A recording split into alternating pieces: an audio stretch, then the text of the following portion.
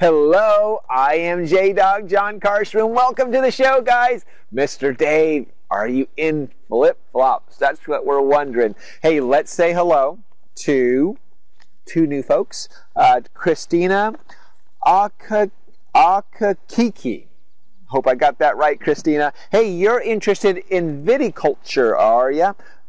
Great, live your passion on that one. And Melissa Oaks. So, hi guys, hope you find the show useful. So, hey, I want to tell you about a plant that I'm very excited about because it is time right now to be looking for this. And especially if you're interested in something that's vining, something that really takes off. Oftentimes, folks come in and they're looking for a vine and they want this vine to really go to town quickly. Lack of patience. We all have that. So I want to tell you first on how this particular one's. Now, this is a Passiflora. It's a passion vine. So it's a plant that's near and dear to me. So it's Passiflora, and it's Passiflora caerulea. I don't know if there's any other ways to pronounce that. Caerulea is what I call it. Caerulea, and it's a hardy passion flower because there's lots of different types of passion flower. This one is a hardy version, so it can take our winters not easily. This is how it grows. It's very interesting. Excuse me. It's very interesting.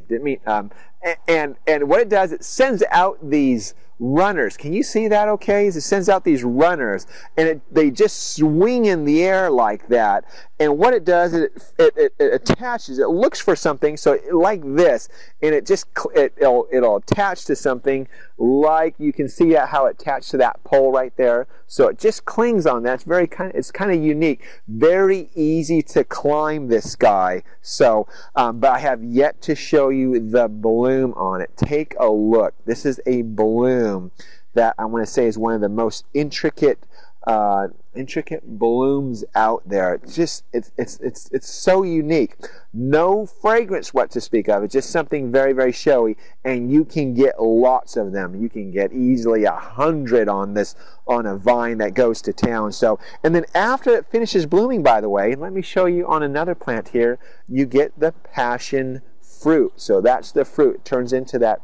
I don't know if you make jams or jellies out of this. I know you don't make juice out of it, but this one in particular, by the way, is Passiflora Clear Skies. So it has a little bit of a larger bloom than a regular passion flower, and it is hardy.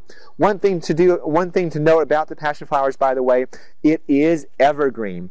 And during the winter time, during the summer months, it has that big, bold green leaf. But during the winter time, those leaves are very, very thin. So just hang tight with that. Really goes to town when the heat comes out. So anyway, hope you find that helpful and useful and, gosh, maybe even interesting. Here is your quote for the day. Life is like a taxi. The meter just keeps ticking, whether you are getting somewhere or just standing still. Thank you very much, Lou Erickson.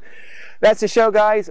Always, don't forget, live your passion. See me right out of the sunset on the color TV screen.